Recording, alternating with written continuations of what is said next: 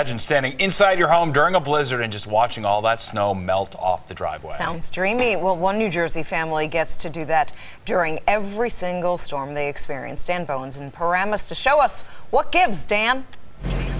Darian, Steve, it's 25 degrees here in Paramus, New Jersey, and not only is there no snow in this driveway without having to pick up a shovel or a snowplow, there's no possibility of ice, and you can see parts of the driveway have already completely dried out. We got a first-hand look at the geothermal system used to do all this here last year when we visited. This year we came back, and they've made some upgrades.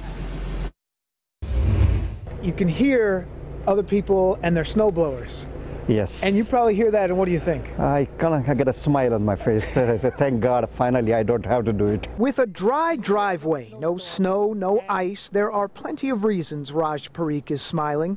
There are parts of the driveway that are already, I mean, you look right here, there's nothing. Yeah, it's no precipitation, like anything. It never came, it never happened.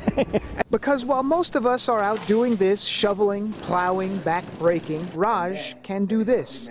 This is the main pump which is circulating the water under the driveway.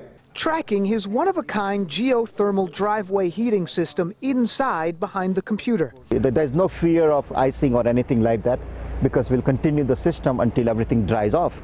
So tomorrow morning when many of the driveway will be icy, I don't have to worry about that. Last year, we showed you the first test for this system when it quickly melted away the January blizzard.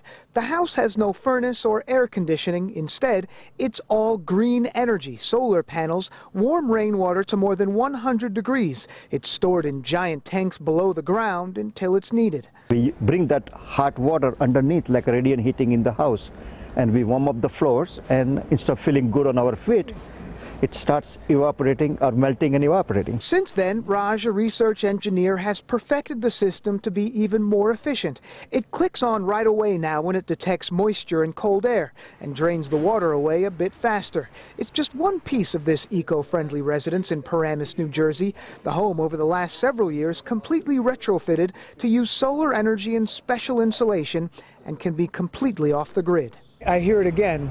Right around the corner, another snowplow. Right, exactly.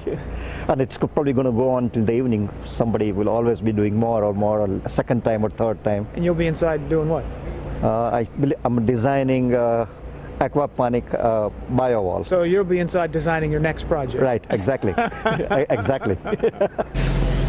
And a live look back out here in Paramus, New Jersey. You can see those lights here on the side of this home. Well, those are also powered by the solar energy from this residence here. Now, in his day job, Raj designed some of these more complex systems that are used for apartment buildings and homeowners. You can see the driveway here is a bit dry. He wants to patent this technology and make it available for more private use, certainly the envy of any suburban homeowner.